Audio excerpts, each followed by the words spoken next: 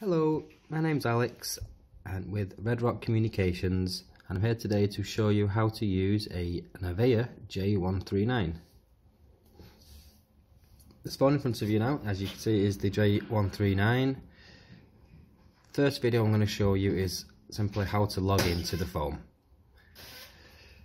So you come in the morning and you see your phone in this state. It says your extension number, not logged in. Really simply press the login button,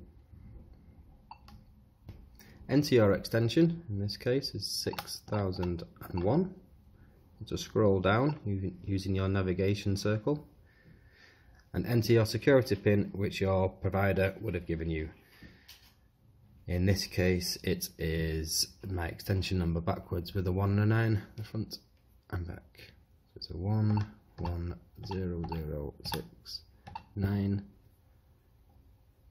Press done and I'm logged straight in.